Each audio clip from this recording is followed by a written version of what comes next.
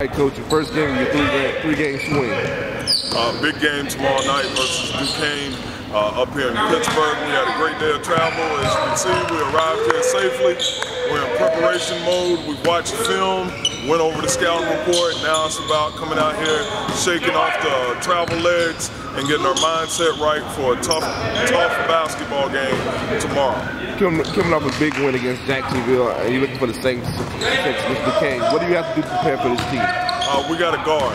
Everything starts for us on the defensive end. Duquesne is a very prolific offensive team. They have a host of players that can put the ball in the hole. As a team, they shoot 40% from the three-point range.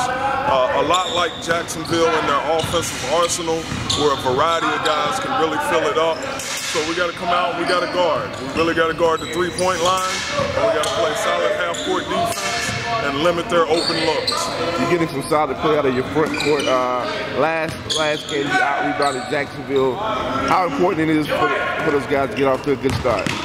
It's going to take a total team effort in order for us to compete with Duquesne. They're Atlantic 10 Power Conference school. We have our work cut out for us. If everybody shows up and we play to our full capabilities, we'll see what we have at the end of regulation.